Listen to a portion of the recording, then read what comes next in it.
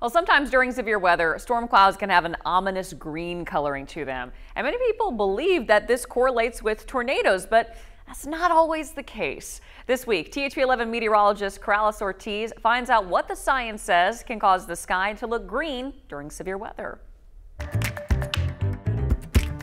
We are well into severe weather season here in the south. With that comes the risk for tornadoes. What's up? Going green. Greenwich. It's been long thought that when the sky turns green during stormy weather, that a tornado is likely to occur. But that's not always the case.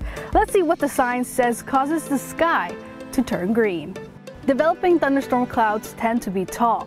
Normally, the storm clouds produce more of a bluish hue to them. The combination of the storm cloud's thickness and the diameter of the water droplets in them can make the clouds look green if the setup is just right. Thunderstorms usually occur and are the strongest later in the day when the sun is setting. Most often during a sunset, we see yellow to reddish colors due to the particles scattering the rays when the sun sits low on the horizon. Sometimes the combination of those sunset colors and the blue hue from the storm clouds can cast a greenish hue at the base of the cloud.